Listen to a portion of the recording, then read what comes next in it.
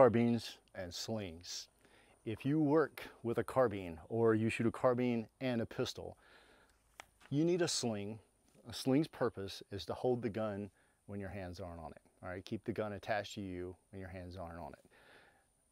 That's pretty much it. You know, we can use slings to help us out in some shooting situations for some stability for longer range stuff and whatnot, but that's really the thing's job, is to hold the gun when your hands aren't on it. Hold the gun close to you in a secure manner when your hands aren't on the gun, okay? Whether that's just, you know, down in front, something quick, or being able to put it on your back and store it nice and tight so you can run with it, or do some work, you know, some heavy duty breaching or drag some stuff around and whatever. That's the sling's job, okay? To hold the gun securely to you in a safe manner when your hands aren't on it, okay? Now, if you work with one of these things in a vehicle, okay, and the gun is not on you, and you need to get this out of a vehicle, that can be a problem. All that loose sling hanging out there can be a problem, okay? So for years, you know, personally, you know, I did the rubber band thing where you kind of S-roll the sling up, you know, some different ways or whatever, and rubber band it to the side of the gun, or I started using some Velcro stuff, you know, that stayed attached here to make it a little bit easier to stow it up. But you need, if you work with one of these and you store it in a vehicle and you need to get out of the vehicle with it quickly, and you need to make sure the gun comes with you and doesn't hang on stuff, you need a way to store the sling, okay? Sling management's a thing, okay? So this is like the latest version of my sling that I developed and started back in '06, started thinking about the thing and tweaking around on it. It's got built-in sling management, okay? So it's light. You can check out the website, check out the specs. It's like 2.3 ounces. And that includes all the hardware to attach it to a gun. It's 2-point, it's very adjustable for your operational use and storage use, and then the size to fit you, all pretty easy to adjust, okay? I'll take a short pause, move the camera around here. I'm gonna show you how to set it up into and use the integrated sling management system to put it in like vehicle storage mode.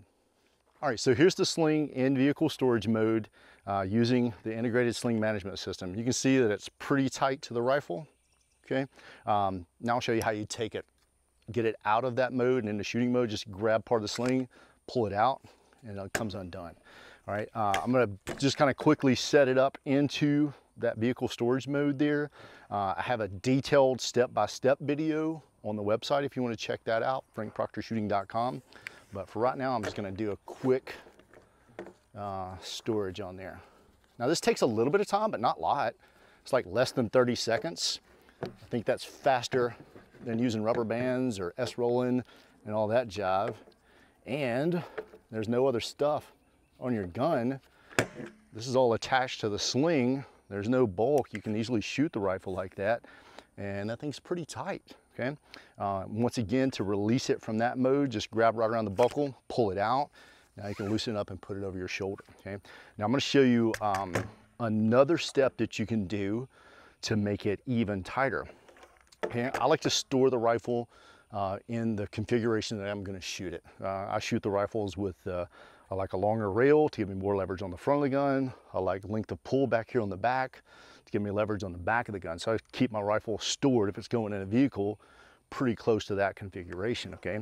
So take your stock in one notch from where you usually shoot it. Now go through that same procedure. Like I said, I'm just gonna kind of roll through it pretty fast, but a detailed step-by-step version of it's on the website. All right, so we got the stock collapsed in a notch. Pull it up nice and snug, like I did before. Hold a little friction there. Kind of important that you put this backwards. Now, so that's pretty tight, okay? But if we extend the stock out a little bit, back that notch, the 550 stretches a little bit. That thing's even tighter to the gun. All right, no tricks there. All right, that's just the way it is. And it's still super easy to get the rifle back into shooting mode. All right, so there you go. Some thoughts on rifle slings and vehicle storage stuff. All right, later. All right, so I've got my PCC set up with the Proctor Sling, and I got it in that vehicle storage mode, all right, using the integrated sling management system. There's some more details that on the website. That's a pretty cool way if you got to keep the thing stored up in a vehicle or in a tight space and you need to get the gun out without the sling hanging on something. That's a pretty cool way to do it. Can you shoot the gun that way? Can you operate all the controls? All right, let's pivot this way. All right, so there's shooting technique. All right, there's the gun mounted looking through sights. Manipulate selector lever? Yes. Put selector lever back on safe? Yes. Bolt lever. Bolt lock to the rear. Load gun, reload gun, all right, or let bolt go forward. So you can do reloads, sling's still out of the way, okay? Sling's not covering the ejection port, so the gun will still eject. Could we shoot it like this? I don't know. Let's put some ears on and see.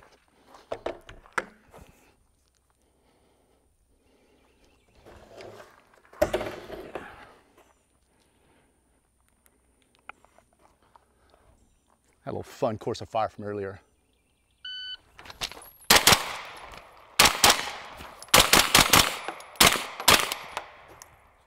Yeah, you can shoot it. So I just shot that kind of PCC mode where once the gun goes on fire initially, you just treat it like a pistol. Anytime the eyes come out of the sights, finger goes to the frame of the gun. Okay, now combat shooter mode, anytime we take eyes out of the sights, we put the gun back on safe. Let's see if we can do that. Took 5.44 seconds to work through those 10 rounds on those 5 targets. Let's try it working the selector lever, combat shooter style.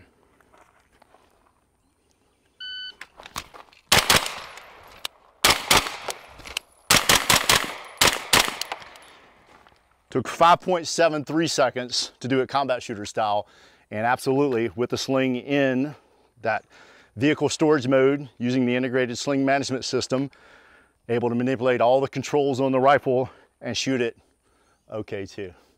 That's what I got, man. If you want some more details on the sling, frankproctorshooting.com. That one's in wolf gray, by the way. I kind of like it. Kind of contrasts with the black. Kind of nice.